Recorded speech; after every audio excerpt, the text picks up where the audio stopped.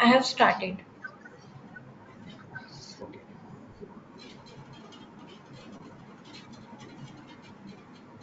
Yeah. Thanks, Pooja, for basically starting the recording.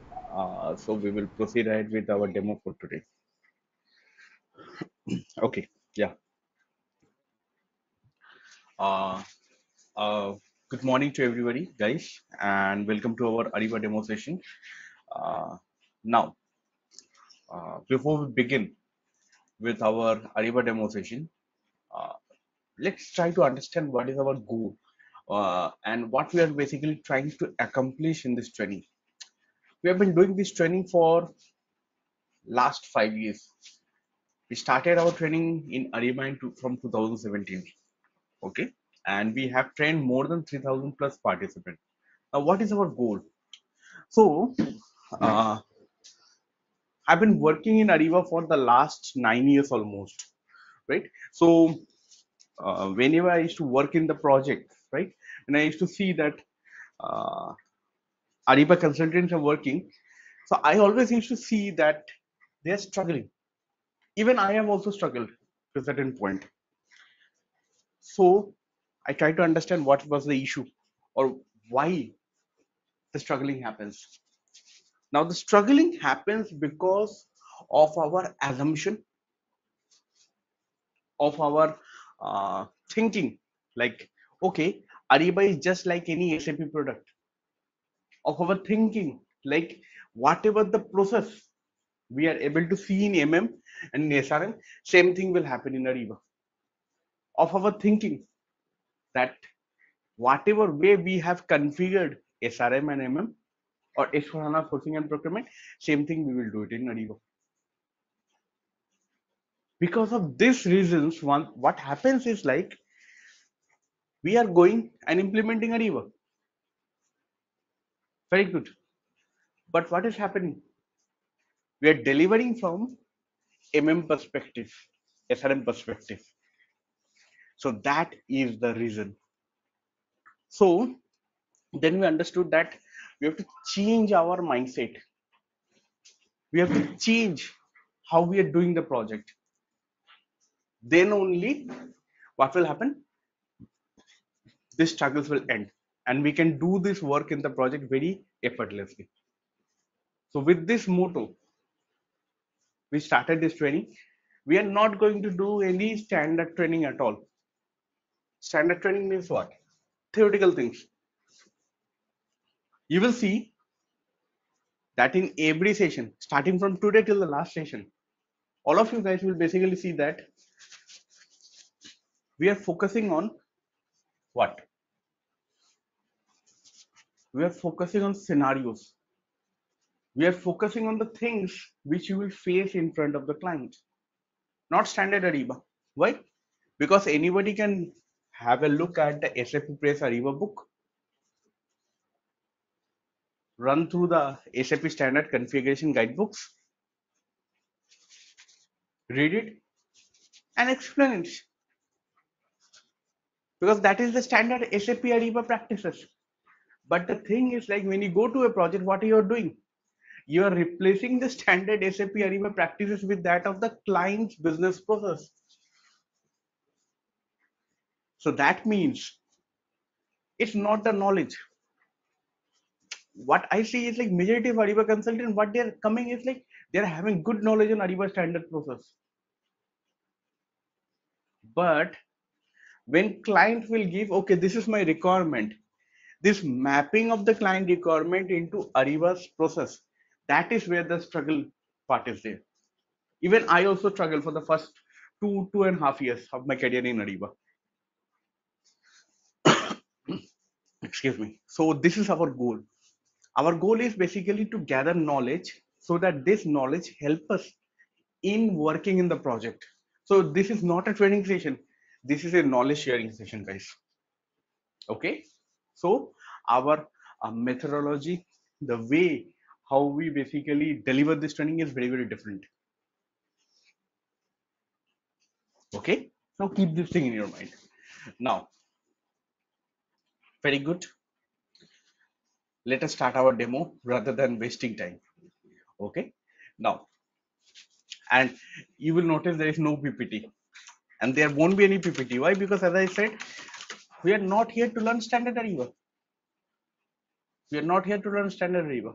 We are going to understand what we do in the project, because in the project, please remember one thing: your knowledge won't be tested. People generally say to me that Manoj, our Ariba knowledge will be tested in the project, and I will say no. What gets tested? The application of your knowledge, and that is what we are going to see. Okay, what is SAP Ariba? Whenever this term comes to your point over here, uh, I hear multiple line definition. It's a procurement software through which we can do strategic procurement as well as operational procurement or our day-to-day procurement. Boss, instead of answering, you are creating much more question in the mind. So how will you basically define Ariba in a very simplified manner so that everybody can understand?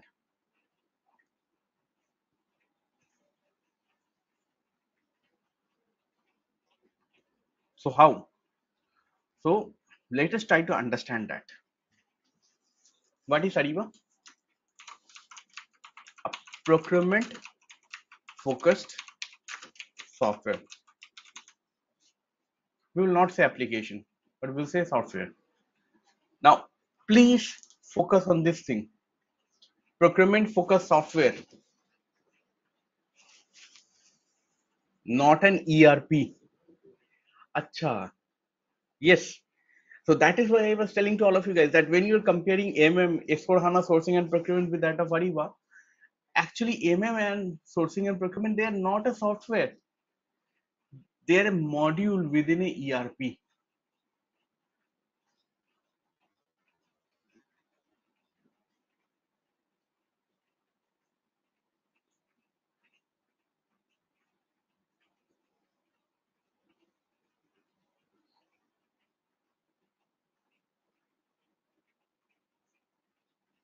Okay. Exactly. So, excuse me. So keep this thing in your mind. It's a very, very important thing that this is not a part of your ERP. It's just a procurement focused software. So generally what happens is like majority of the MM guys, what they will think that what we can do it in MM, we can do it in Ariba. Then I will say, boss, yes, but there are certain functionalities which you think happens in MM, but actually happens in other modules of ERP that you cannot accommodate in Ariba because Ariba is not an ERP. Okay. Now, procurement focused software based on cloud services. Now, I think majority of you guys understand what's the difference between a cloud and an on-premise. On-premise means like your uh, client is implementing or installing the software where in their own application server. That is on-premise. Okay, Manoj.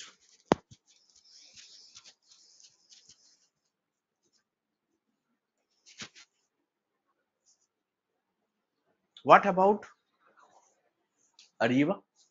Ariba cannot be installed within the client's application server. Ariba has its own application server within which Ariba is installed. So that is why it's a cloud solution. So that means what will happen? Client don't have to buy a application server to install Ariba within it. Okay, that means what? That means he will see whenever you are going up against a Ariba job opportunities, he will see they are functional consultant job only.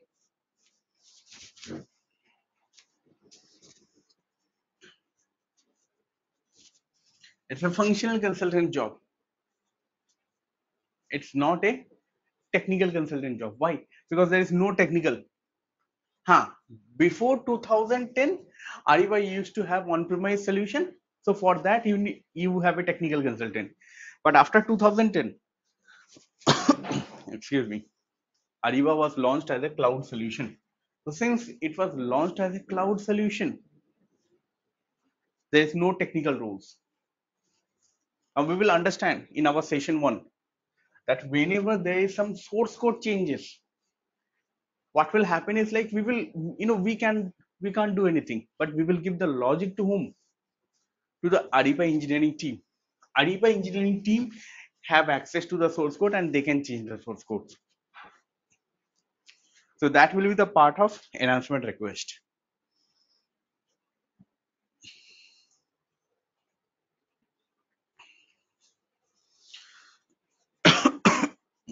Excuse me.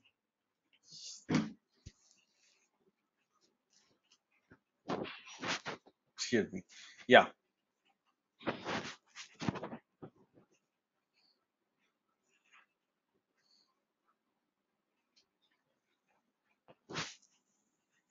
this is the meaning of SAP Ariba. Very good. Now, what are the solution?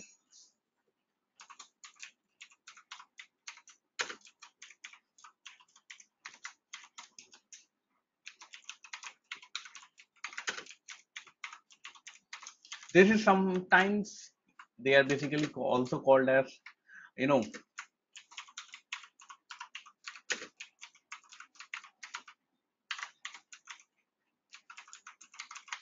strategic sourcing plus procurement module. Downstream is basically called as buying and invoicing module or solution.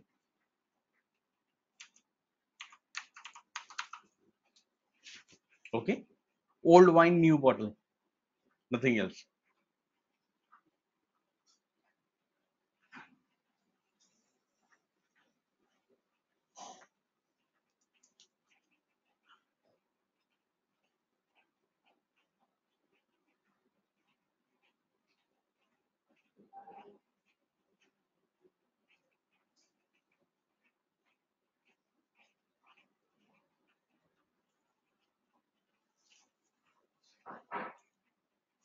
Okay. Very good. Now, whenever I ask any Ariba functional consultant that what's the meaning of upstream solution, what's the meaning of downstream solution, why we have upstream solution, why there is downstream solution, what's the reason behind it,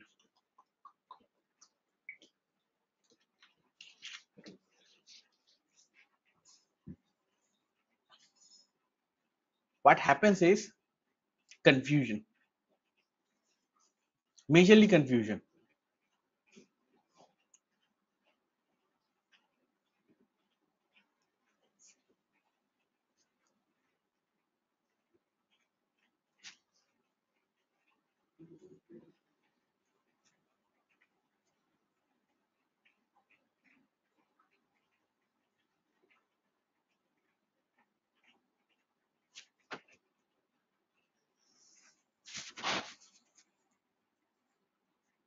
So let us try to understand.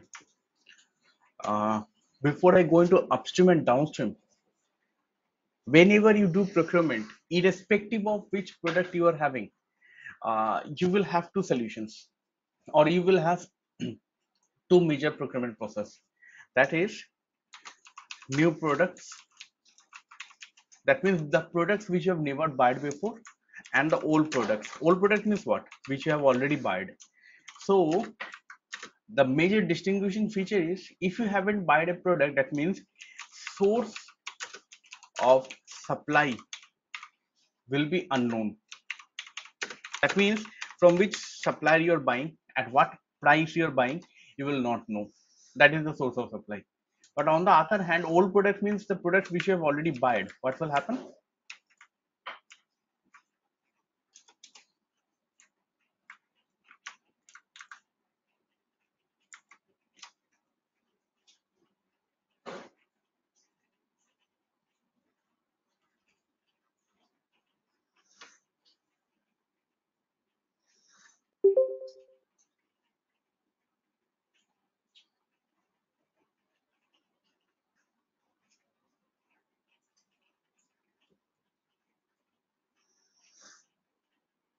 Source of supply will be known.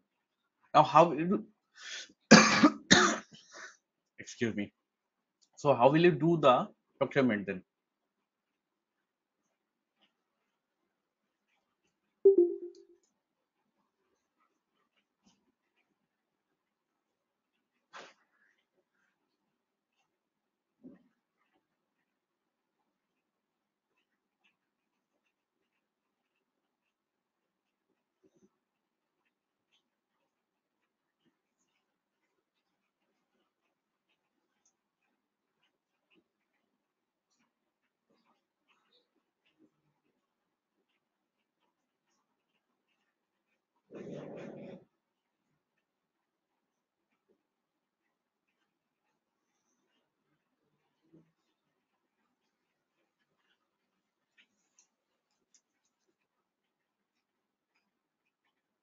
Now,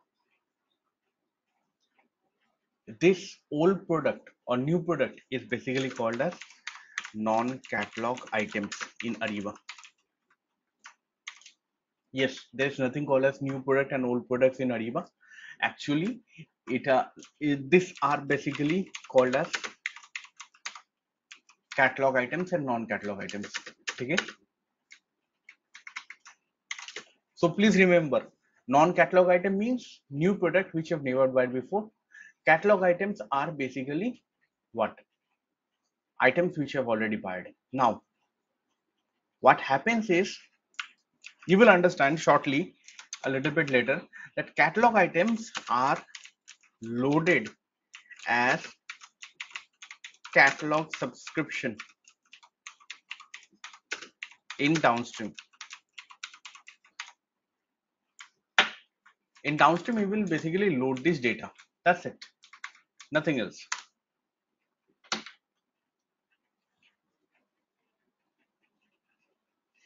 That's it. Okay. So very good. What about non-catalog item? So non-catalog item you cannot load. Why? Because it's a new data, a new product which you've never bought before. So how will you basically save this data?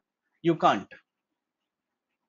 Now that means all of you will say to me, Manoj, that for non-catalog item I have to devise one process. For catalog item I have to devise one process.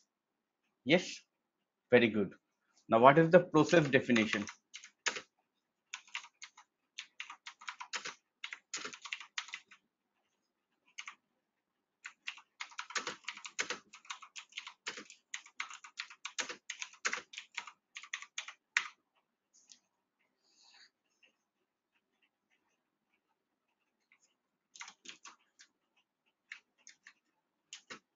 Finding and finalizing the best source of supply for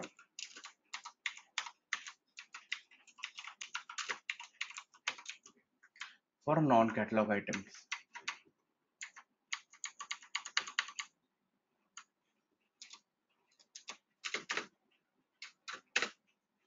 Okay, this is upstream.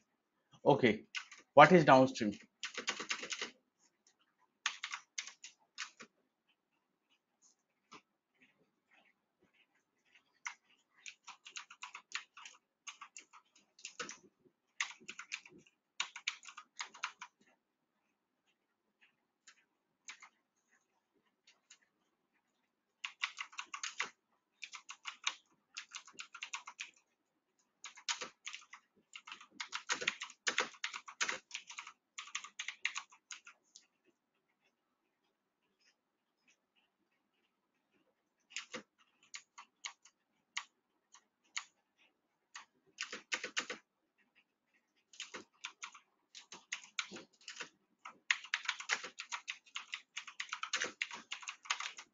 Okay, so what does it actually mean?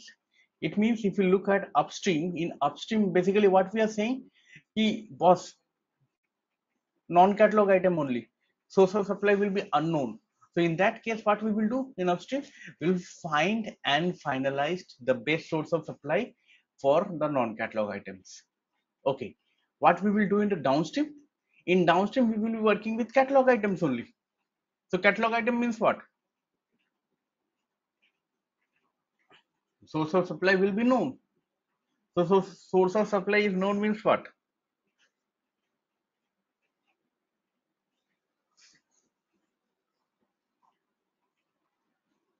We will directly order the product from the supplier, and then the supplier will give us the deliveries. We will take the deliveries and we will pay the supplier for catalog item. Why? Because for them source of supply is known. So this is what we do in upstream as well as in downstream. And this simple thing, what happens is like whenever we ask, majority of the Ariba consultant are not able to understand why. Because as I said to all of you guys before, that they are trying to do a definition or understand about a definition, nothing else. But it's not a definition. Why? Because when you go to a project, there you are having a clear understanding Key, the segregation of upstream and downstream, it is happening in this way. Okay, very good. Now, before I go directly into upstream solutions and downstream solutions,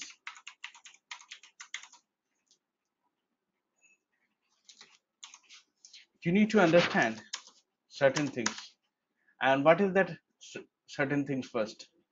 That is, upstream solution has a separate database.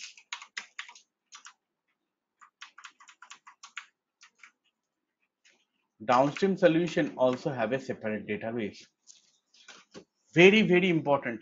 Now, what all of you will say, Manoj, what do you mean by this thing? That upstream solution has a separate database, downstream solution has a separate database. Because when we look at SAP,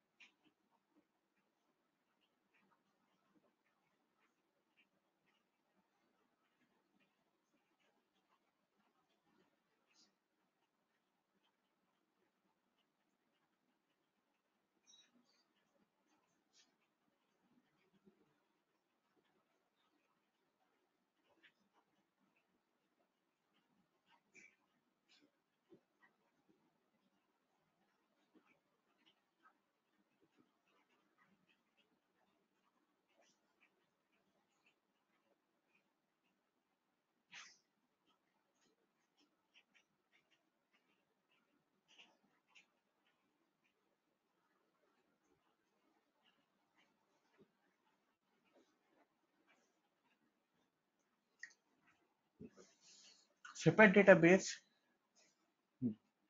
is a very unique concept in Ariba. Why is that? Because if you look at ECC, you look at S4 HANA, you look at SRM, all of this product is having a single database.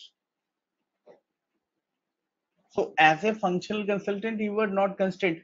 It does not matter, boss.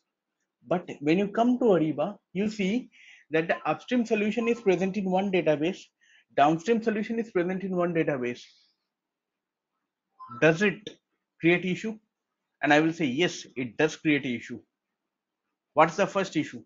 So when I say that in upstream we are working with non-catalog item and in downstream we are working with catalog items, so please remember, excuse me, that you are loading catalog items where? In downstream. So that means it is available in downstream database. Please don't expect catalog items to be available within the upstream database. Acha. So Manoj, it means that in upstream database or in upstream solution, we will never have catalog items. Yes. One of the most important breakthrough which you can understand over here is what? That this is two different databases. Majority of the Ariba functional consultant thinks that catalog items are available not only in downstream but also in upstream. And that's a very wrong assumption. Okay. So please keep this thing in your mind. Now, okay, very good. You will see majority of the other transactional documents which are coming over here, they are also having issues. Why? Why is that so? Because of one thing. And what is that one thing?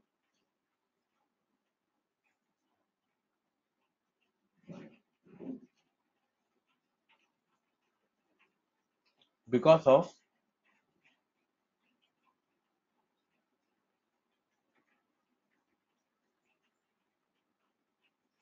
separate databases. Okay. Now let us go into upstream solution. Now, first and foremost thing, when you will go into the upstream, we will begin with sourcing. What is the meaning of sourcing?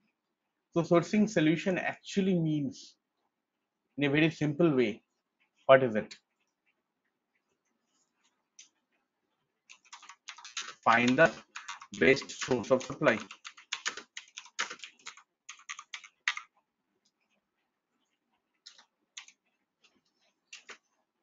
Find the best source of supply. That is basically nothing but upstream solutions. Done.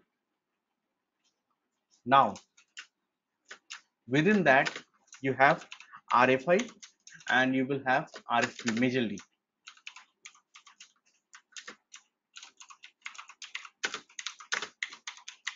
Request for info and request for proposal.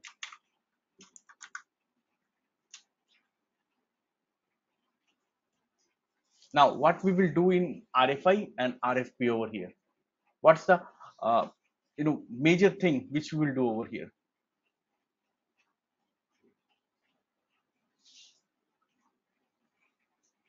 The answer is simple. In request for info, we will basically begin with, or we will ask the supplier to give a technical quotation. And here in RFP, we will ask the supplier for price quotation. Now, what happens is whenever any Ariba functional consultant goes into a project and they basically, what you can say, do the implementation, client generally asks them this question that what we will implement first, RFI or RFP. That means when we are beginning a sourcing project process, where we will start from the RFI or RFI then RFP. Which one? Now, majority of you guys will basically think on this part also that okay, in MM, majority of the time we will start with RFI. We will ask the technical quotation, then the technical fit supplier will be called for price quotation.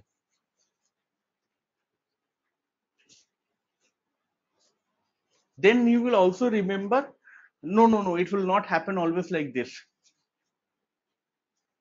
Only for new product, what we will do, since we don't know about the product, we will ask for technical quotation. Once everything is okay, then I will ask for price quotation.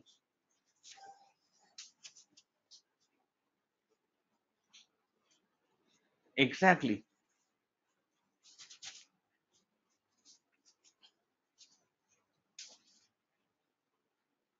But on the other hand, if I look at a normal process, what is that normal process? The normal process is, if it is a catalog item, then that means it's a old product. We know who is the supplier, what is the technical things and all those things. We will go ahead with RFP. So you will say, Manoj, RFI means we will work with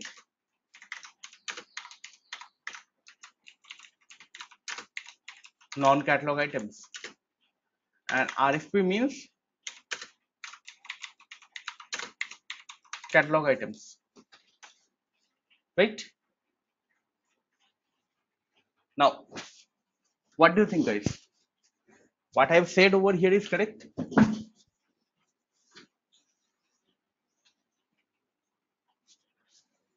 For RFI and RFP, whatever I have said is correct or wrong?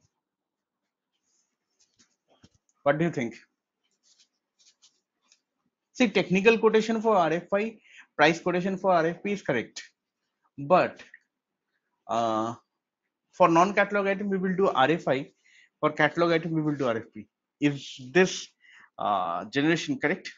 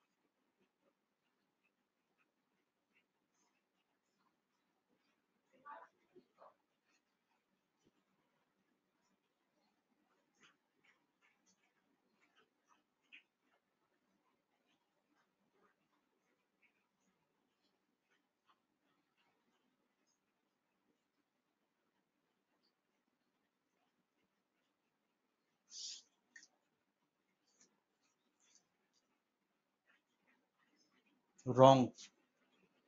Actually, it is wrong. Why? See, this is why I said that catalog items over here are only part of downstream. It can never be part of upstream. Sourcing is part of which solution? Excuse me. Upstream solution only. That is why. Okay. So this is wrong. Now all of you will then say to me that Manoj, there are only non-catalog items. Okay. Now it becomes much more tough for all of you guys. Ki, Are Manoj, you look at RFI and RFP over there, both of them are non-catalog items.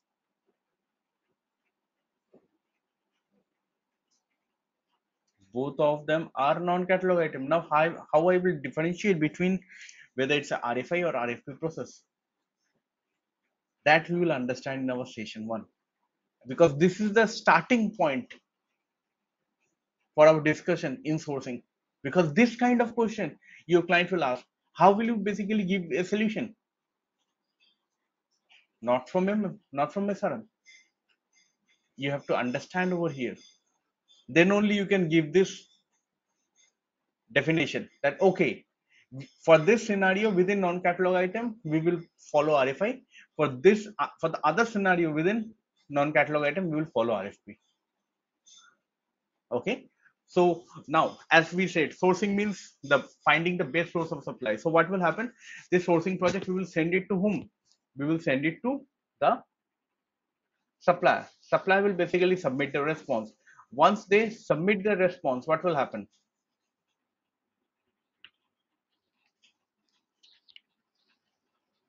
Once they submit the response, then we will award. Okay, this supplier has won the sourcing project. That means what? We have found out the best source of supply. But it is not enough. Why? Because the next step is contracting. Why? Because whatever you have agreed with the supplier, right? The supplier also must say, okay, Manoj, everything is okay with me. Yeah. Why? For that, you have to sign a legal agreement.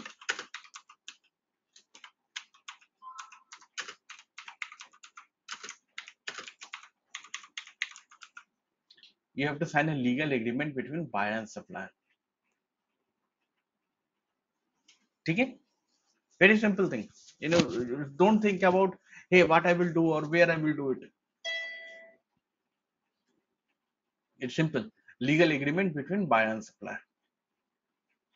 That is nothing but contracting. Now, what happens in a contracting? In Ariba contracting, we will basically work with contract authoring. You will see that we are basically working with documents only over here.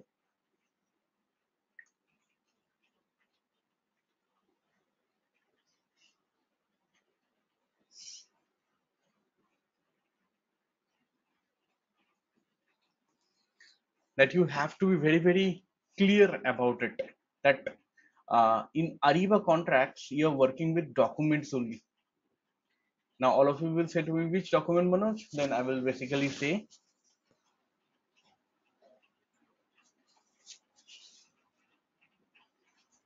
Word, Excel. Okay. So that part is basically called as contract authoring. Now, once you have worked with the documents, uploaded the document, changed the document, published the document, then you will basically work on contract task and you will complete the task over here. Once you complete the task, then your contract will be published. Now, all of you will say, very good, Manoj. But there is a catch. And what is that catch? What happens is like majority of the functional consultant, they will not focus on this thing. And what is this focusing which we wanted to do? The focusing which we wanted to do over here is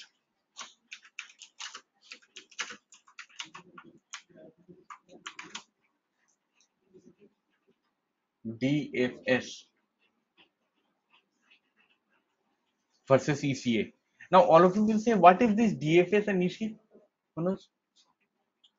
Is there any meaning out of it? Then I will say yes. DFS actually stands for desktop file sync. ECA stands for enhanced contract authoring. So what's the issue?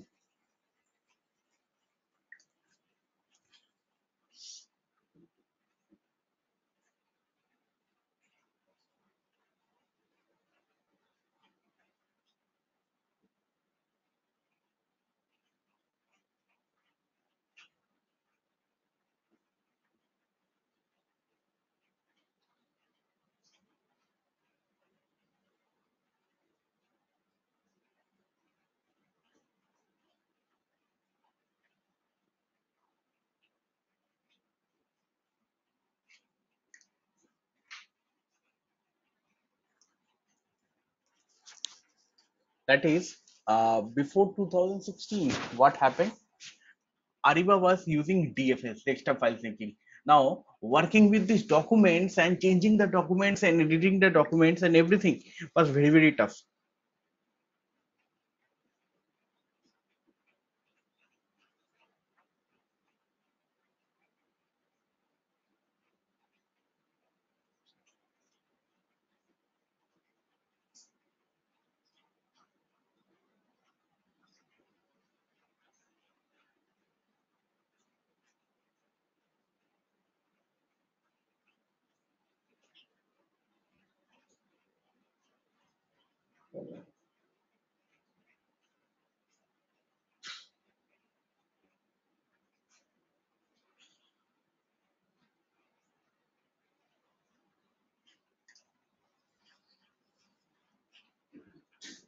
Exactly. Now, what's the issue with the DFS? So DFS was basically based out of a ActiveX technology. Now you know ActiveX technology is only supported by Internet Explorer. So till 2016 December, I think, yeah, majority of the clients of Ariba contract management, they used to have Internet Explorer, and working with the documents, uploading the documents, updating the document was very, very tough. So what happened was, like, majority of the excuse me, customers who were implementing Ariba, they were saying, I will not implement contract. Boss, I will not implement contract. What you can do? Plain as simple.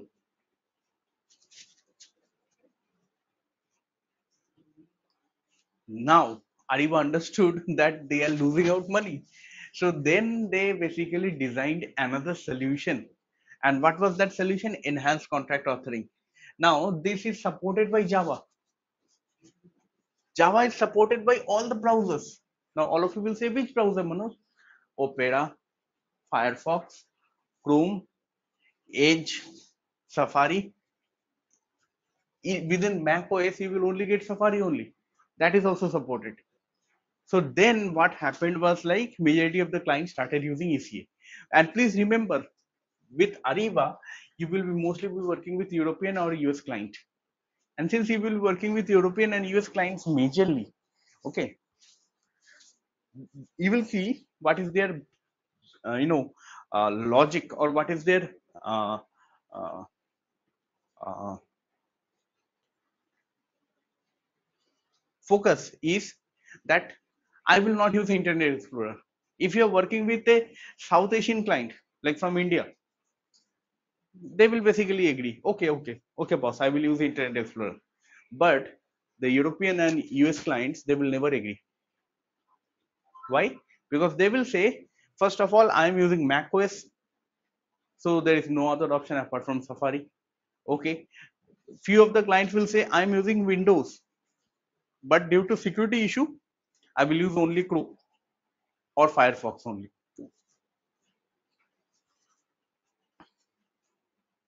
Okay. Yes, now we understood. Now what you will do? With those clients, DFS did not stand a chance, but ECA was there. Now all of you will say, okay, Manoj, you told us about the ECA process. Very, very good. I'm very, very happy. But a small thing I want to focus, and I will say, okay, what? What does it has to do with our session? Then I will say, right now, if you go to the project, you will only find ECA contract. Now, if you don't understand the DFS versus ECA, what will happen? Your process flow is different.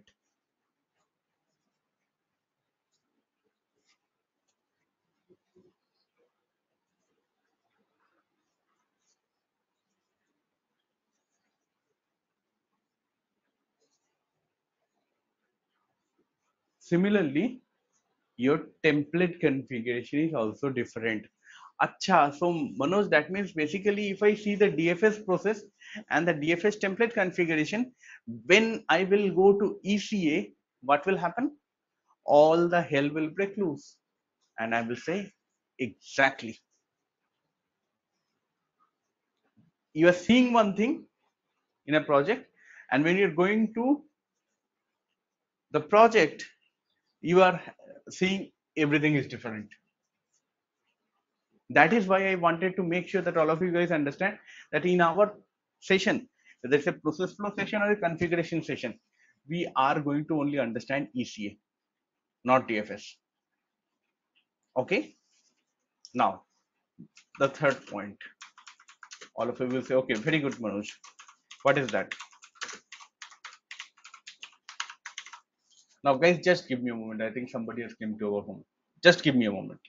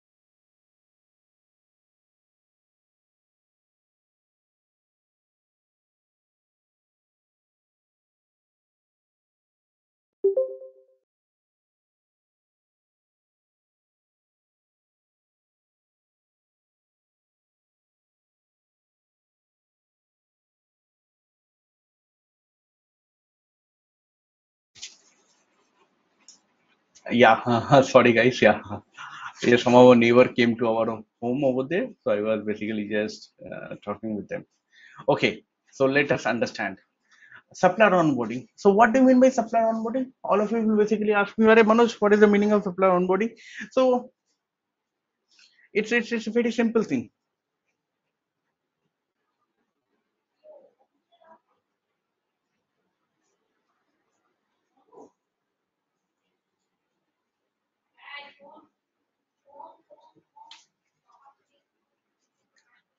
So it means basically very simple that supplier onboarding is there. And what is the meaning of supplier onboarding? So supplier onboarding means how you are going to basically load the supplier into Ariba. Now the thing is like if you go to any theoretical trainer, they will say upstream start with supplier onboarding. They will say upstream start with supplier onboarding. Why? Because immediately they will say we are going to SAP standard process. What SAP standard process is saying? Boss, onboard new supplier. Very good. Onboard new supplier. So everybody of you will say, okay, yes, Manoj. Then basically call those suppliers for sourcing. Okay, supplier will give the what quotation. Done. You will award them, and then you will sign the contract. Very good. This is the process which Ariba says as standard. Now all of you guys knows about this thing. This is wrong. Why? Because when you will go to implementation project, do you think your client will say, "Arey Manoj, find me some 2000 supplier, 2000 new supplier"? All of you will say no. Then I will say, okay. So the client will load the supplier from where? From their ERP. Client will say, "Arey, I am having all my suppliers." Where? In ERP itself. From ERP, I will basically copy them. Where?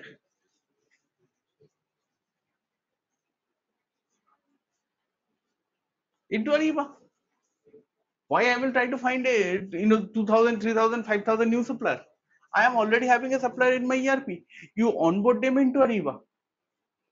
So that means the solution which Ariba is saying this is a standard process that all of you guys know is wrong. So what happens? So all of you will say, Acha Manoj, I think this is majorly a part of integration, specifically master data integration. Why? Because we are replicating the supply from our ERP to Ariba.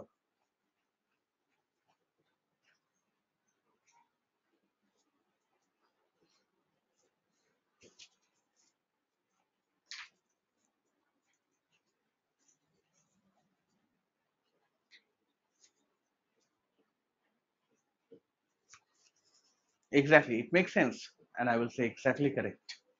So that is the meaning of supplier onboarding. That is why I said that supplier onboarding is basically part of master data integration.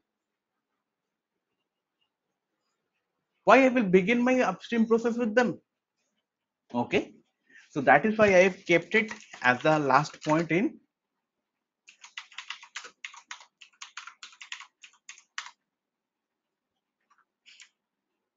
upstream.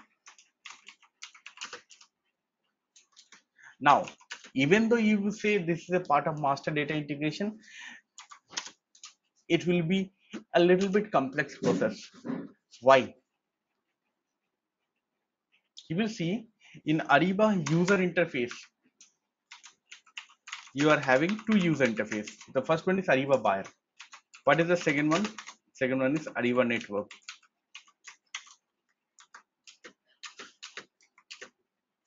Now all of you will say, what is this Ariba network? Ariba buyer is basically used by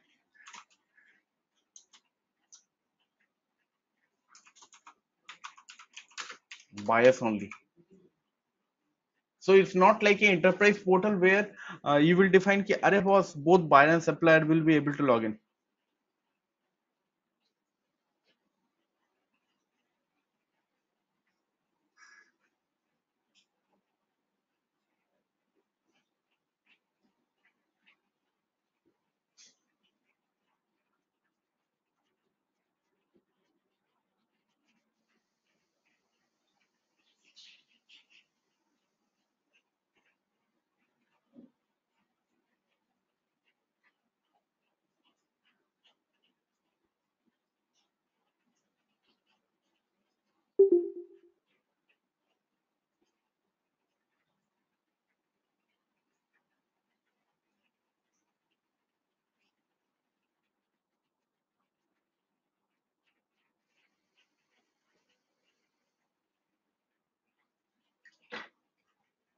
Now what happens over there?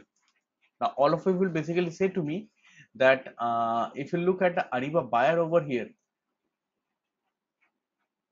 here what you can say, the buyers are logging in. Enterprise portal, if you look at it, they are both buyer and supplier are logging in. So how the segregation is happening with the help of role. Now Ariba basically say that if you give a wrong role, then what will happen? The supplier will basically get access to the buyers in production system and they can check everything. Huge security risk. So Ariba did not wanted to go with this issue or go with this problem. Okay, so what they went with or how they went with, Manoj? So they went with two user interface over here. And what is that? Ariba buyer, which is used by buyer, and Ariba network, which will be used by suppliers.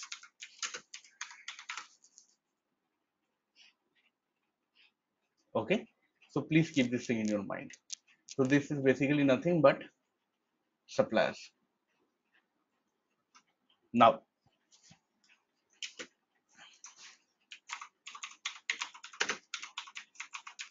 supplier request process. So when you look at this process, you will see here we are capturing some basic data about the supplier and we are creating their profile where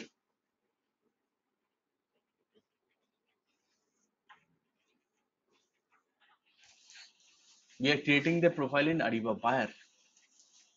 Exactly. So please keep this thing in your mind that we are basically capturing their data and we are putting their data in Ariba buyer. But can we use the supplier now? The answer is no. Now why we can't use the supplier? Because we have just created their profile in Ariba buyer. Now we have to ask the supplier ki boss go to Ariba network and create your credentials. So that is the next process. That is basically supplier registration.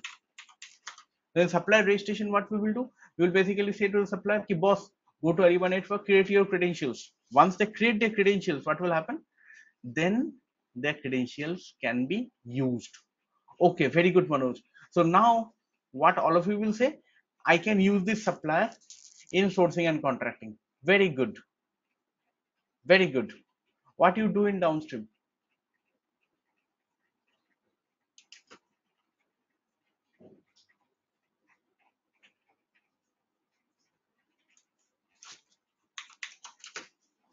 PO, GR, invoice reconciliation, payment, all those things. We will do it.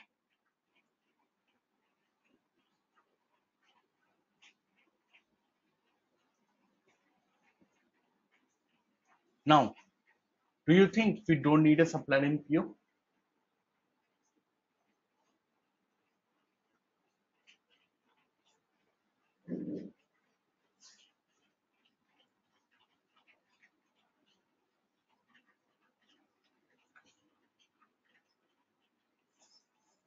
What are your views? Why? Because remember one thing, supplier onboarding is part of the upstream solution. Upstream solution is having their own upstream database.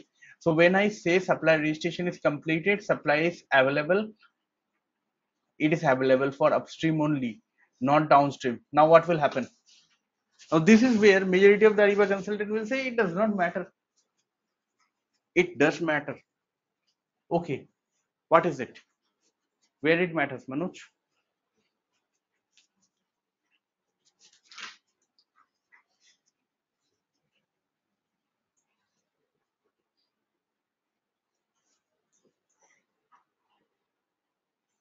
The matter is key this supply is copied from ERP. Now, if this supplier exists in ERP, can I include that supplier in sourcing and contracting? All of you will say yes. Can I include this supplier in a PO? All of you will say yes. Then immediately I will say, hold on.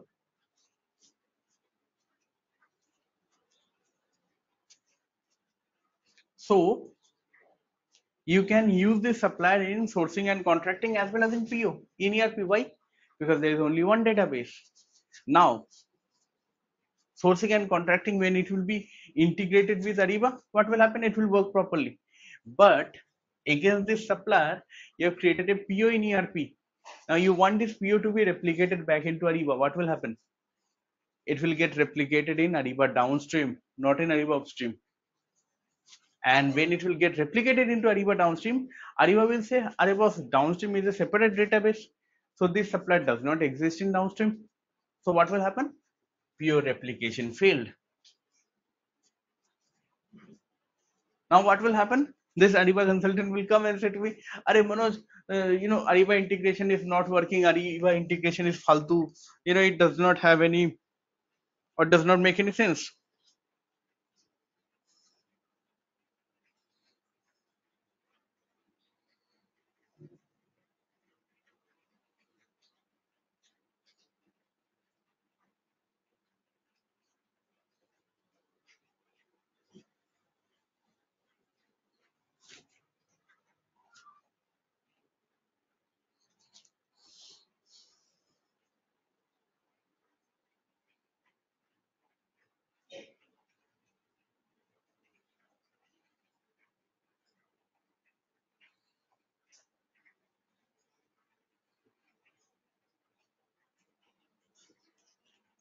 Exactly. Now, what's or how we will basically resolve this thing?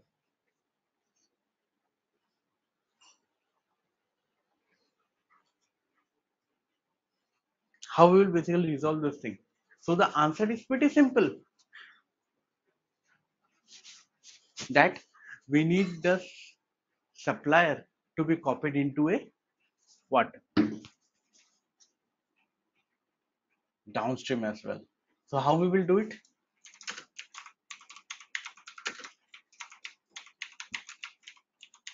Now you understand that why I said to all of you guys there is a separate database, and you will understand in today's session only what are the impact of it. Generally what happens is like when I will ask any Ariba consultant ki, "Are boss, why we are doing supplier qualification?" And they will give me a look and they will say, "Just to qualify a supplier." Acha, just to qualify a supplier? What about um, uh,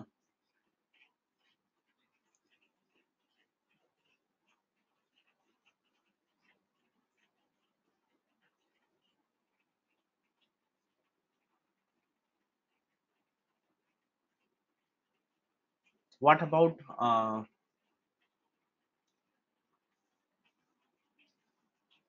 replicating the supplier from upstream to downstream database? Yes, it is required.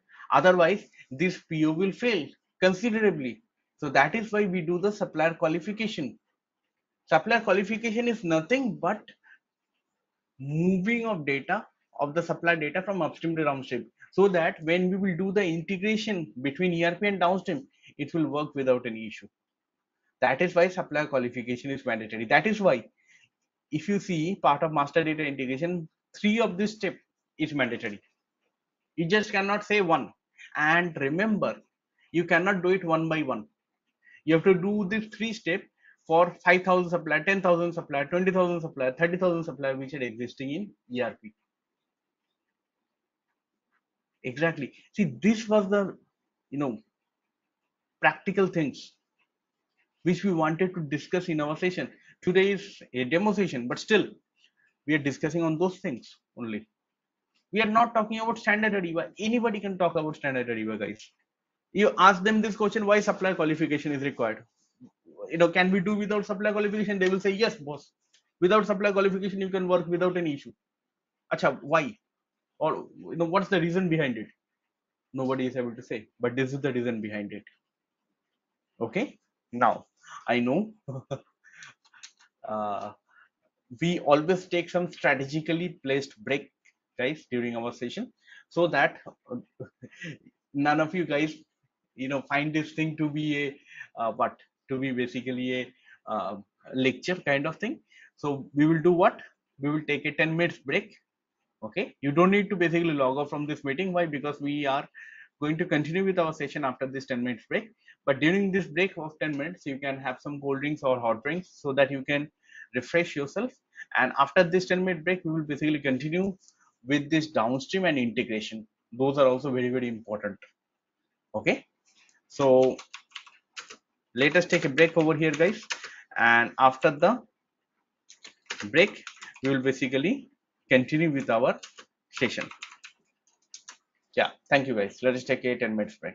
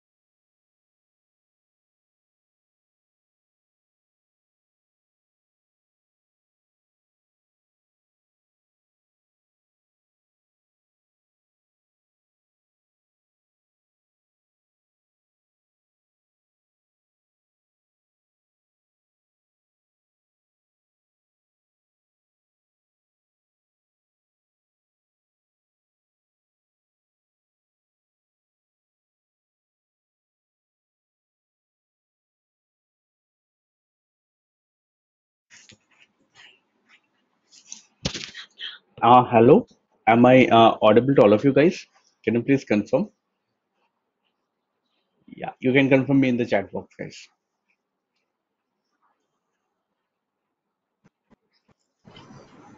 Yes, sir, you're audible. Yeah. Thanks, Pooja, for the confirmation. Yeah. Okay. Uh, so let us continue with our session. Downstream. Now, what happens in downstream? Now, downstream. Whenever I will say, all of you will basically say to me, Manoj, P2P. What is P2P? First, we will create a purchase requisition. From there, I will create a PO. Then from there, I will create a GIA, invoice, invoice reconciliation, payment. But then I will say, very good. What about this contract? You are having this contract in upstream database. Don't you want to create a PR, PO against this contract in downstream? Because your client will ask this thing, hey Manoj, I have signed a contract for $1 million, $5 million, $10 million, $100 million, $500 million. Now, this contract I want to use for our PR and PO creation, plain and simple.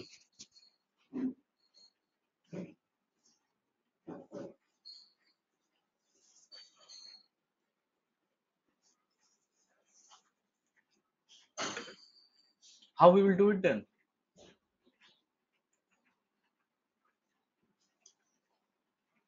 So that means we need to move the contract from upstream to downstream. How we will do it? So that is where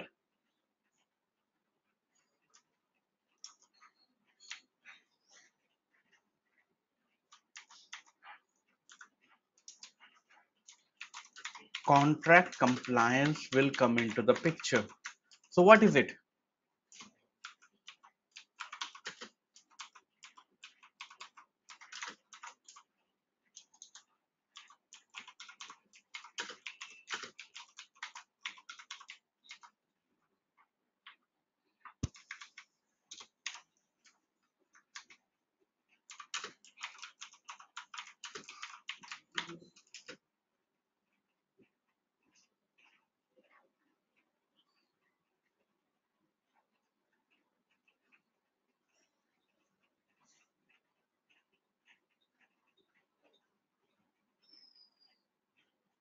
Okay, Manoj. So it's a bridge between upstream to downstream. Yes. What next?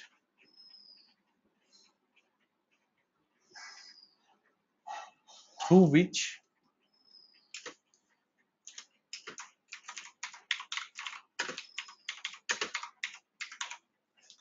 the contract will move.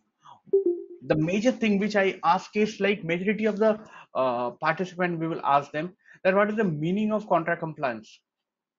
What we do in contract compliance, or why the contract compliance is required over here? So what happens is like they will always say to me, contract compliance is basically part of downstream, or we don't need it. Actually, contract compliance is not part of upstream, not part of downstream. It's a bridge between upstream and downstream through which the contract will move. Okay, Manoj. That means what?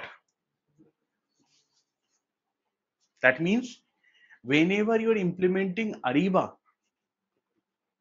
for your client, upstream and downstream is being used over there. Contract compliance become a mandatory thing.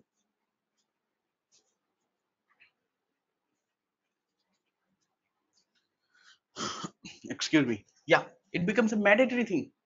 So once it becomes a mandatory thing, what happens is like, why it becomes a mandatory thing? Because the contract is there. The contract needs to be consumed. Where?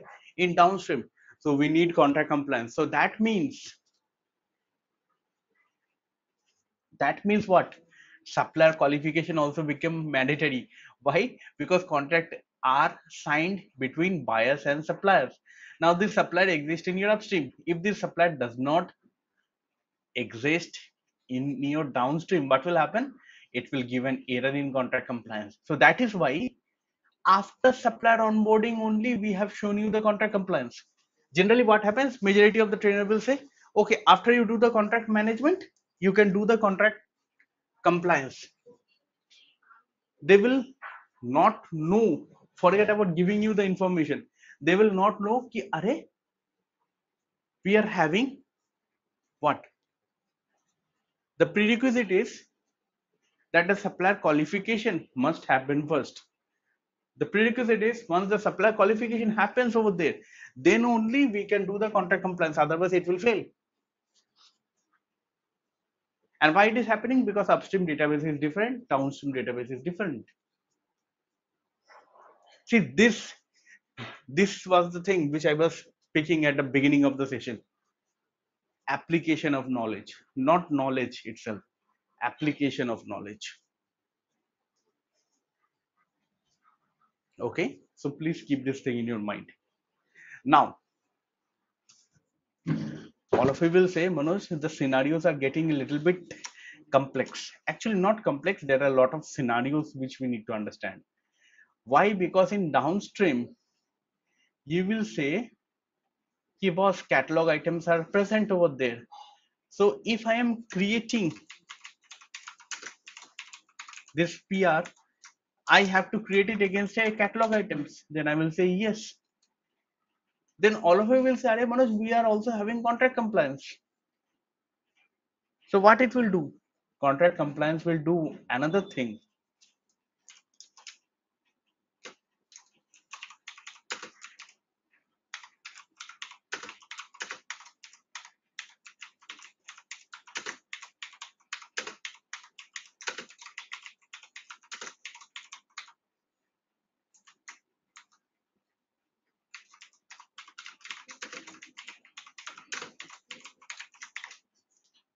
Now all of you will say, "Acha, will convert the non-catalog item into catalog item." Acha, contract compliance convert a non-catalog item into a catalog item? Yes. I did not knew it. Even in SAP Pressbook, if you go and you will see, you will not find this thing. Why? Because you will know it once you work in the project.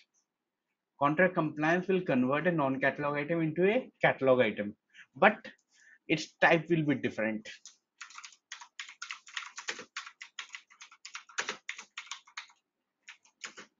So that means, Manoj, these catalog items which we are loading in downstream, so these are actually what?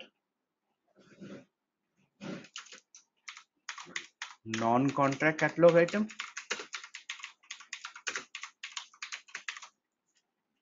Non-contract catalog item? Yes.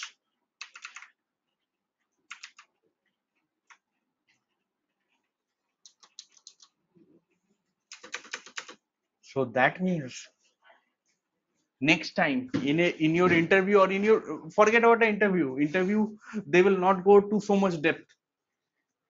You go to a project and your client asks, how many types of catalog items are available? You will tell them ki non-contract catalog items are present, contract catalog item are present. Client will say, what is this? Then you will say non-contract catalog item. What we will do? We will basically load this data within the downstream as catalog subscription. Okay, very good. What about catalog subscription? Sorry, what about contract catalog item? So this will come with the help of contract compliance, and it will come automatically. We don't have to load it manually.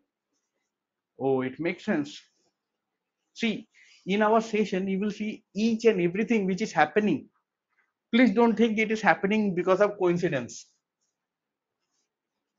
We have designed this curriculum in such a way from a project experience.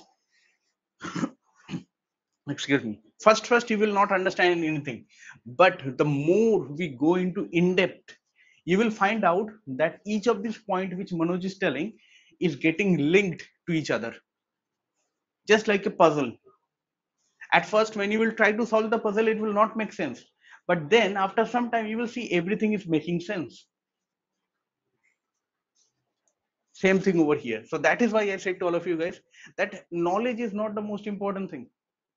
Anybody can have knowledge by reading a book or something like that. But application of knowledge,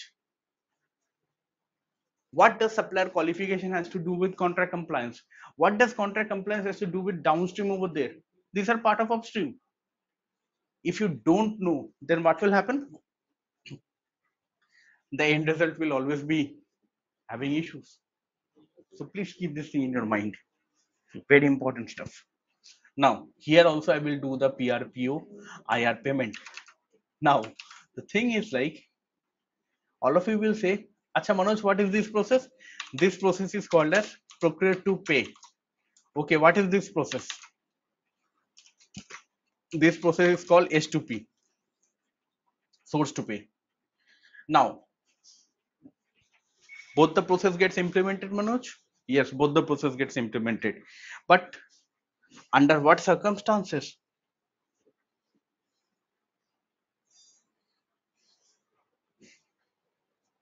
Think about this thing. Under what circumstances, Manoj, this process will differ with each other?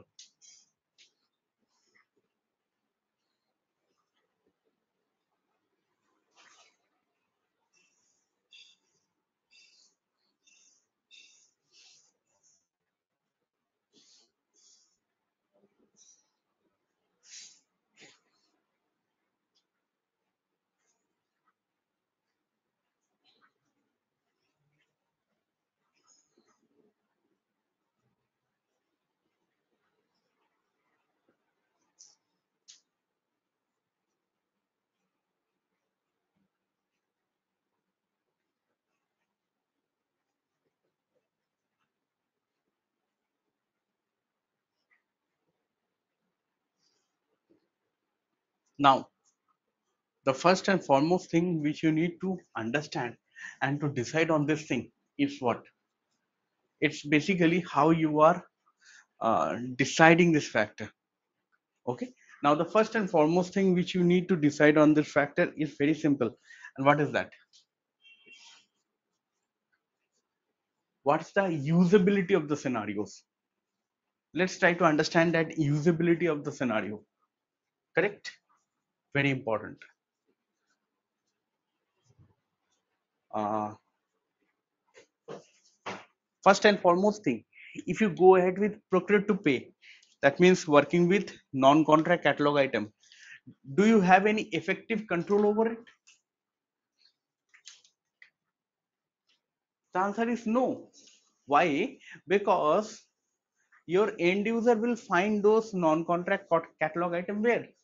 In the catalog section of downstream, and they will keep on adding it in the PR and submitting it in the PR.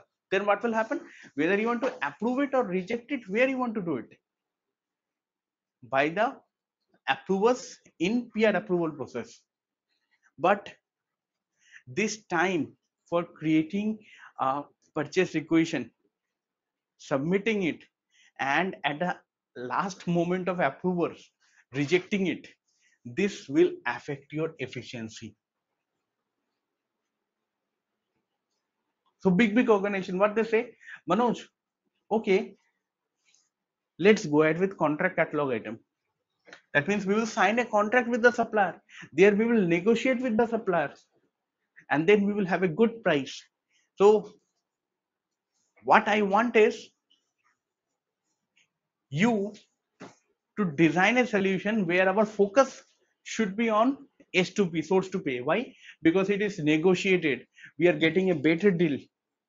So S2P will be our priority number one. Priority number two is P2P, procure to pay. Why?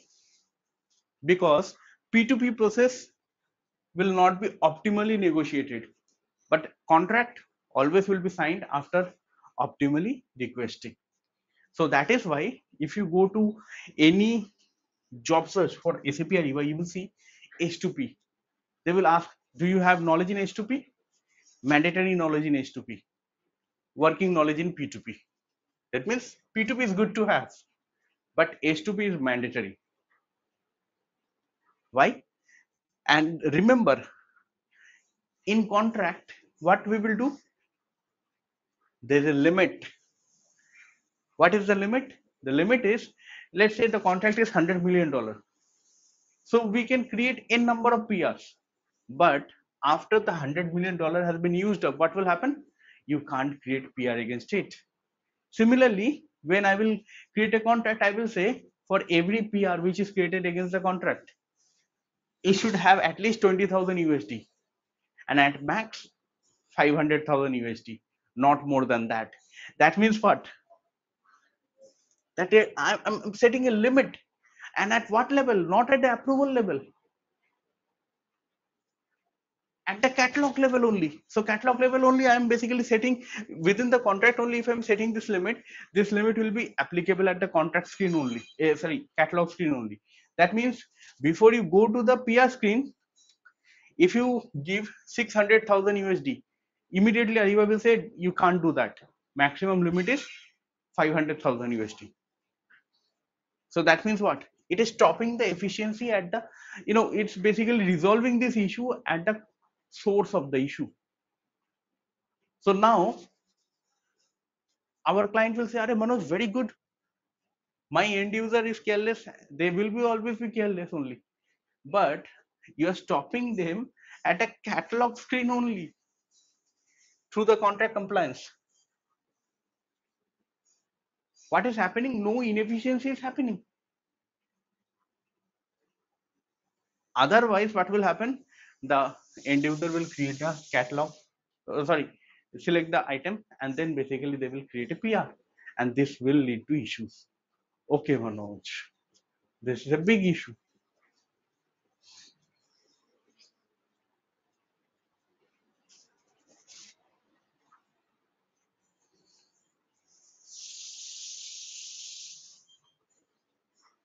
Okay, keep this thing in your mind. Now, very good. But all of you will say to me, "Are Manoj, you talked about all those things, but where is the configuration?"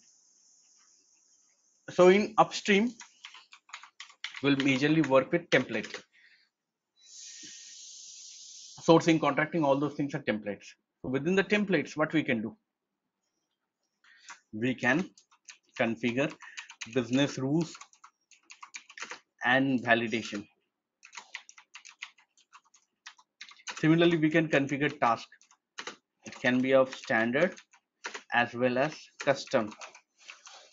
We can configure approval workflow,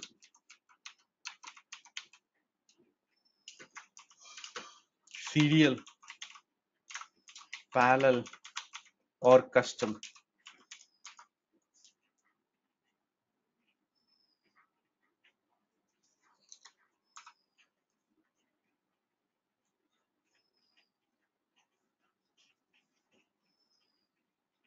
Okay, so keep this thing in your mind. Very, very important.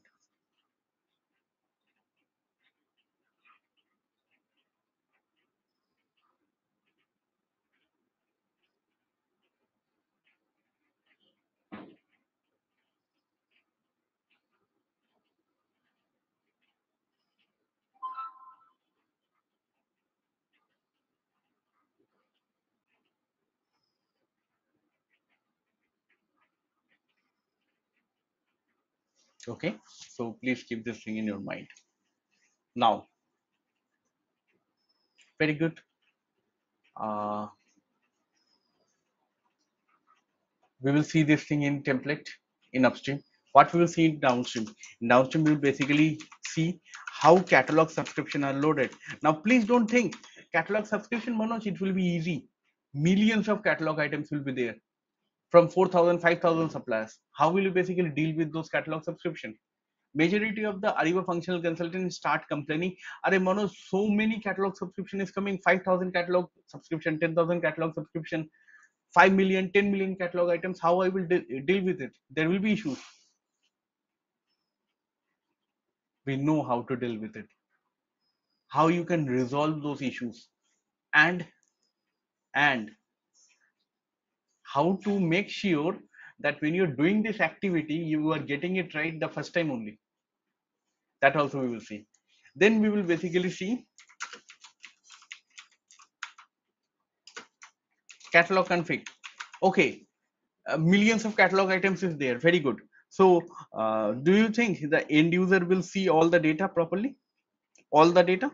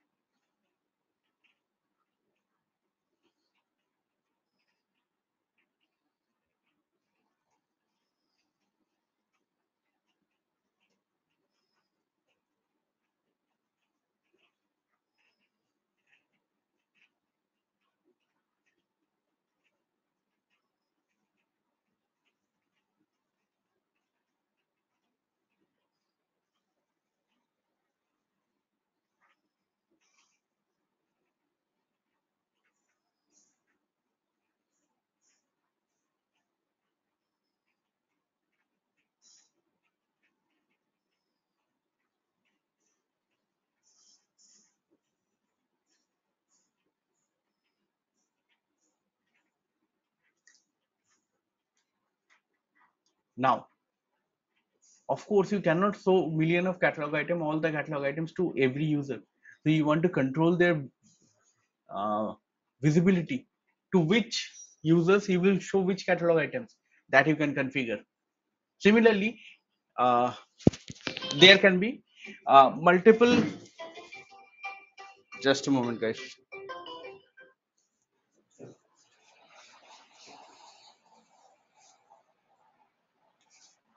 Similarly, as you can see over here, that there are different uh, uh, catalogs items will be there. Okay, which catalog items will come at the top, which one will come at the middle, which one will come at the end, all those particular things we will basically discuss these things. Correct? So please keep this thing in your mind.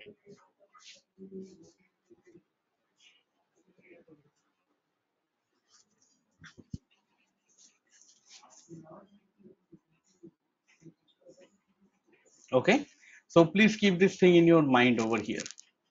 Now, very good. Catalog subscription, catalog configurations, all those things we are basically discussing. Now, the next thing is approval workflow. Now, what do you mean by approval workflow? Manoj, what I mean over here is approval workflow in downstream is different from upstream. So, approval workflow in upstream will be done where? Within the template. But here, approval workflow will be done. Okay. So, now, here also you will say serial parallel. No, here will be static and dynamic. What is static? Static means, okay, level 1 will be approved by Manoj, level 2 will be approved by Nikita, level 3 will be approved by Pooja, like this. This is static. But majority of your requirement are dynamic in nature. All of you will say, Manoj, what do you mean by dynamic in nature? So what do I mean by dynamic is very, very simple. What's that?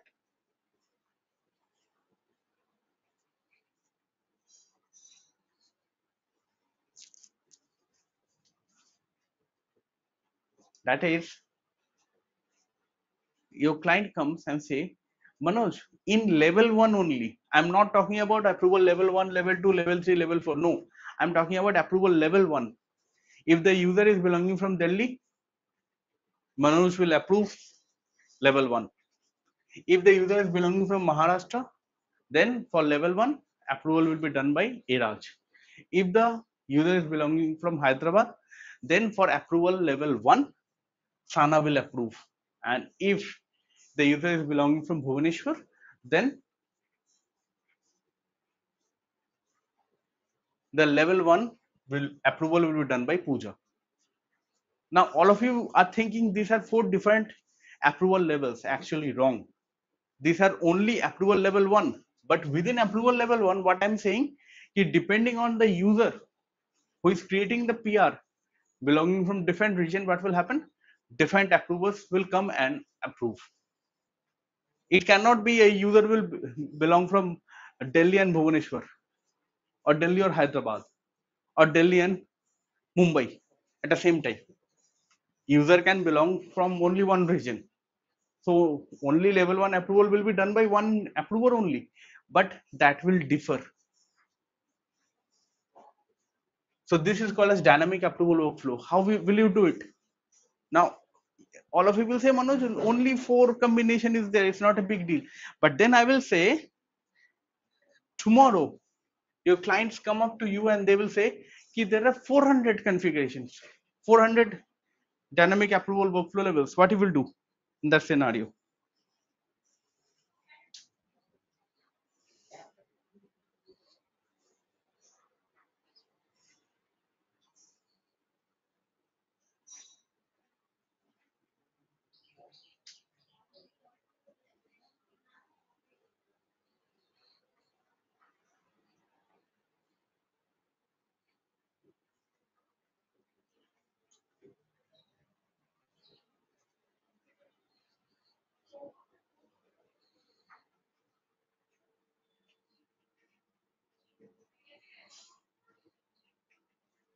So that you have to understand, and that we will see. 400 levels of configuration means what? 400 levels you will configure in the approval workflow?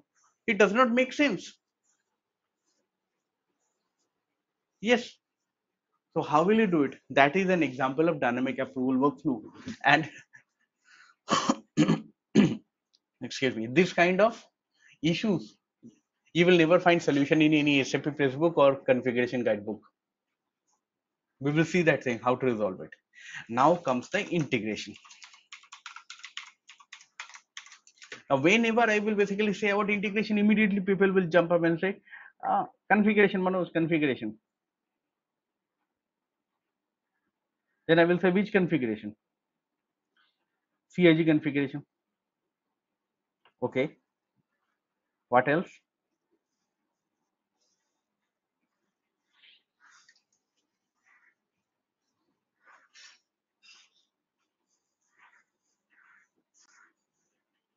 Uh, Mapping, web services. Boss, we are functional consultant. We are not supposed to be basis consultant. Okay. Then what we should understand in integration? For example, have a look at the payment. What does payment means? Now, all of you will basically say to me that payment means paying to the supplier. Okay,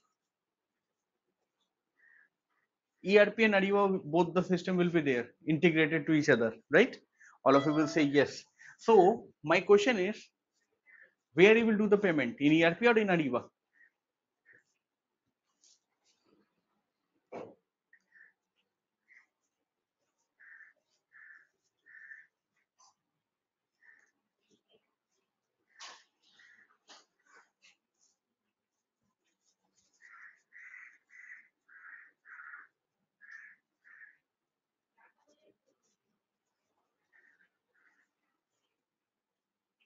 Where you will do it, ERP or in Ariba?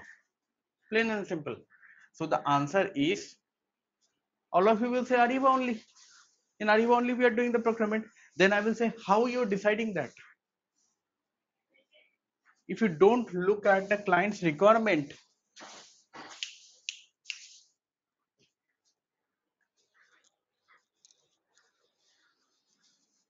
how will you understand that? Or where you will understand that?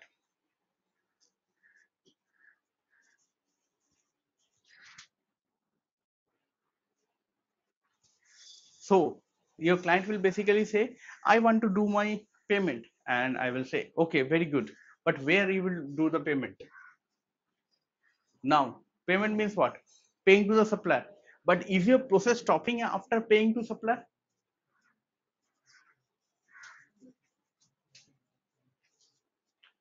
Now, all of you guys are basically thinking, yes, Manoj, paying to the supplier, is this the end of the process? The answer is no.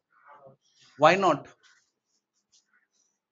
Because after paying to the supplier, what will happen?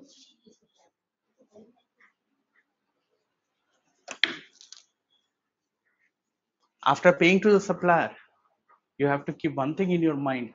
And what is that? You have to update the account book. Which account book? FI account book, right? Because if you don't do the FI account book, what will happen? If you don't update the FI account book, there will be a lot of things which will come into the picture. And what is that picture? That is, at the end of the financial year, the FI account book cannot be closed. Why? Because profit and loss are not matching. Big issue for your client. So if you look at Ariba, what happens in Ariba is you can only do the payment to the supplier. After that, you can't do anything. But if you look at ERP, there you can say, okay, I can do the payment to the supplier, but I can also do one more thing. And what is that one more thing?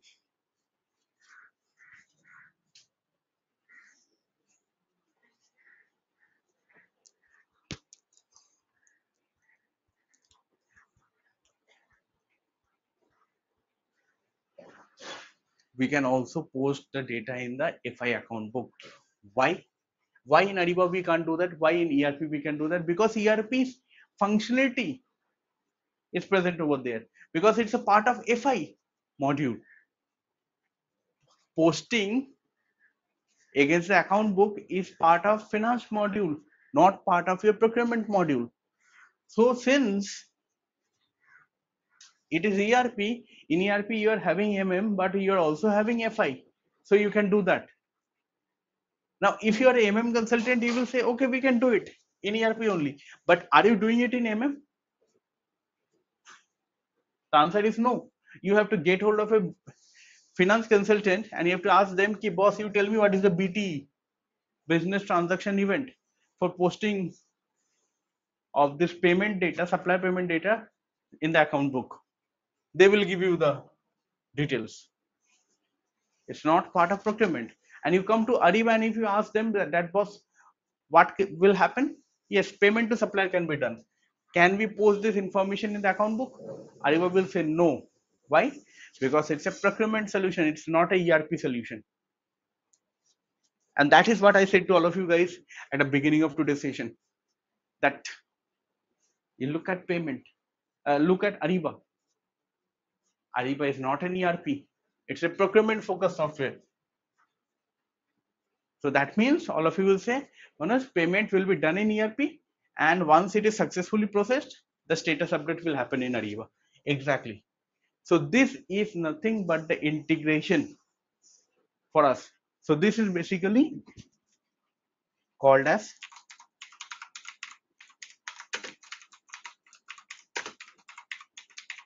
integration scenario building. For every transactional document, PR, PO, GR, invoice, IR, payment, all those things you have to decide. Similarly, you have to decide for sourcing contracting. This is for transactional data. What about master data? Company code, purchasing organization, purchasing group, all those things also you have to decide where it will be maintained and where it will be replicated. That is called as integration scenario building. And as a functional consultant, you have to decide that.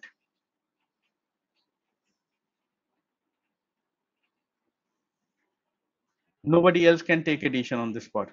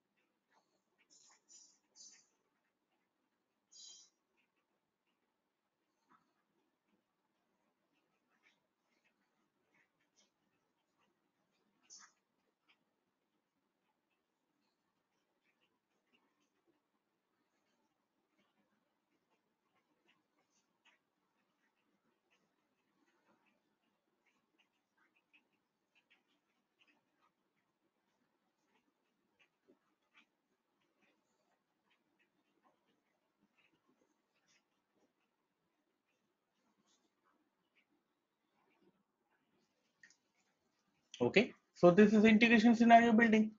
What else? Mass data loads. What does mass data loads means, Manoj? So mass data loads actually means over here is what you can say, loading of master data manually into Ariba. Huh? Manoj, you said there is master data integration. Automatically, we can move the master data from ERP to Ariba. Then why we have to load this master data manually with the help of CSV files into Ariba? So for master data integration, the most important part is what? That master data must exist in ERP first and then in Ariba to move this data from ERP to Ariba. Let's talk about commodity code.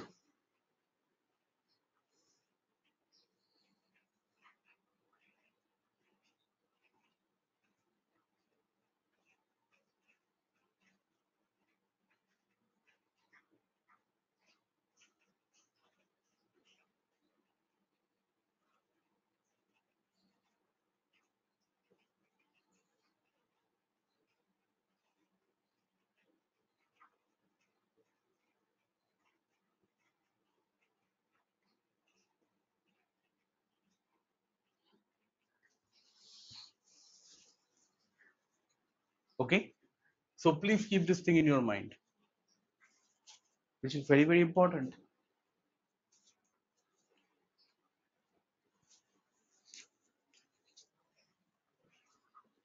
Now, first and foremost thing which we need to understand over here is commodity code. Commodity code exists in Ariba. Does it exist in ERP? All of you will say no. Some of you guys will say yes, material group. Then I will say material group is what? It's a custom version of material group in ERP is loaded. Okay, Manoj. So what happens in commodity code in Ariba? UNSPSC commodity codes are used. United Nations Specified Product and Services Commodity Code. It's a standardized set of commodity code.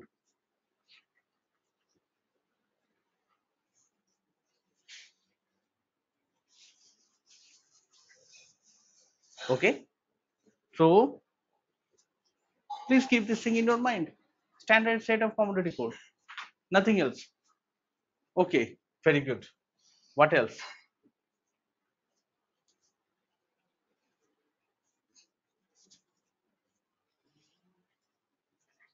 So the standard and custom are not same. So that means even if UNSPSC commodity code does not exist in ERP. So if it does not exist in ERP, how will you bring that data into Ariba? Okay, Manoj. So we have to do mass data load, right? Building the CSV file for the UNSPSC commodity code over here and uploading it into Ariba.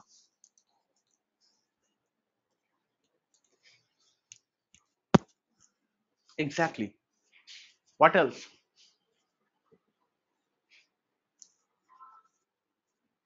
The next thing is purchasing unit.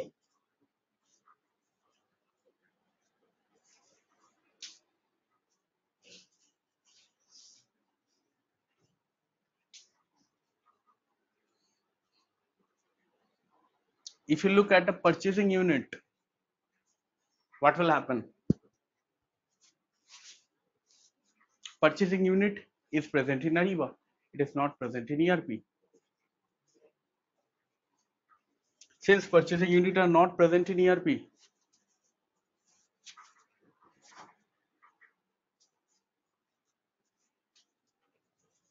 purchasing unit does not exist in ERP. Now all of you will say purchasing organization, purchasing group. Then I will say no. Purchasing organization, purchasing group are existing in Ariba. That will come as a part of master data integration. I'm talking about purchasing unit. So what is purchasing unit? Purchasing unit is a master data which is used in Ariba. We will discuss about this thing in our mass data load session, but it does not exist in ERP. If it does not exist in ERP, how will you bring this data into Ariba? So for them, you have to do mass data load. Remember, this is a very important thing, and yes, you have to do it. Last, the CIG config. Now, in here, you have to understand that 25 to 30% of the configuration has to be done by the functional consultant.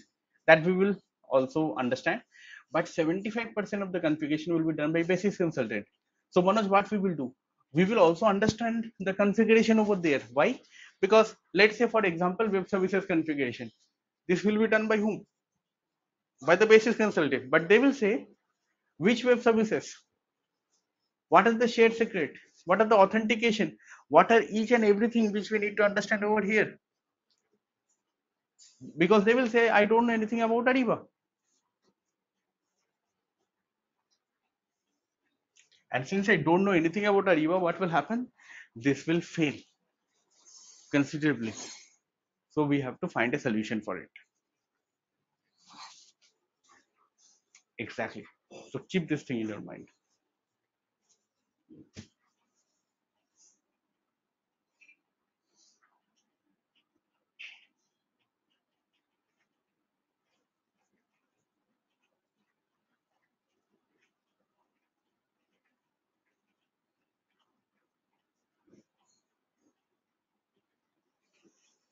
Okay. So all those things we are going to understand. So this is basically the demo which we wanted to show to all of you guys, and we just want to uh, make all of you guys understand this thing. So please don't think today is a demo session that does, it's of no value. No, what we always, as I said, like from the last 5 years, whenever we will take a demo session, we will tell to all of you guys that remember, demo session is a session where where your initiation begins. Once you come to the first session, what happens? That is where we will further build up the knowledge. Okay. So I hope that all of you guys understood that in Ariba, what happens is uh, the whole way of working is very, very different from SAP. Now, why? Because SAP Ariba cloud version was launched in 2010.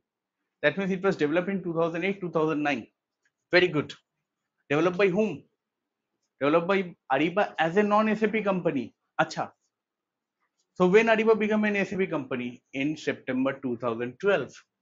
That is why if you look at Ariba's technology, Ariba's architecture, Ariba's process design, everything is different from SAP. Why? Because it was designed by a non-SAP company.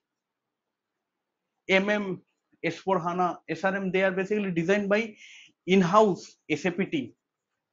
So they will be same, not with Ariba. So that is why Ariba was acquired by SAP in September 2012.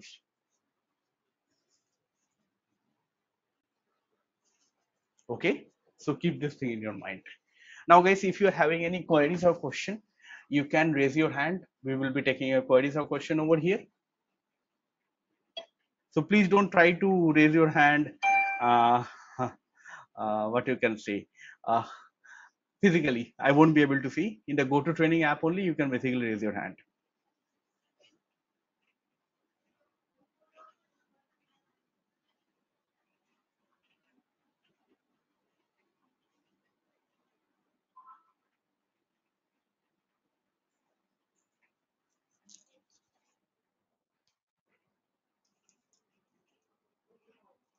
Yeah, Amit, I think you can unmute yourself and you can go ahead and ask your query.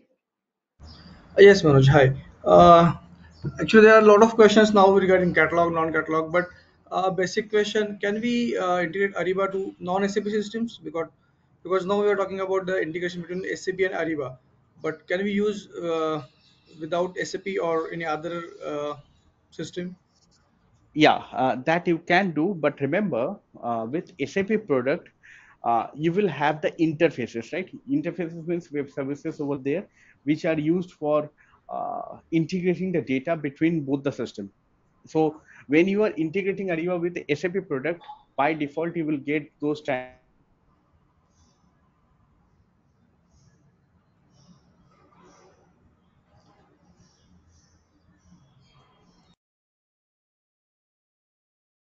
I'm not able to hear you, Manoj. for that. What happens Okay. is like the customization must happen. Customization must happen means what? Because the non SAP ERP system will have a different data format, different message format.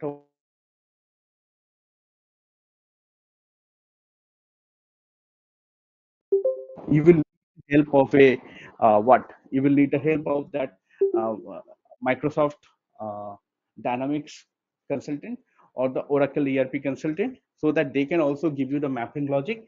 And once the developer write that mapping logic, the integration will happen properly. Okay. Thanks, Manoj, for the answer. Yeah. Any other queries, Amit? You can go ahead and ask. No, not now, Manoj. Yeah. Yeah. Thank you. Thank you, Amit.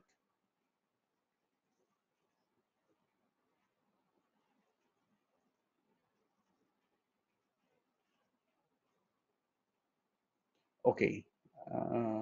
If there's any other queries, guys, you can raise your hand, or we can basically conclude our session for the day.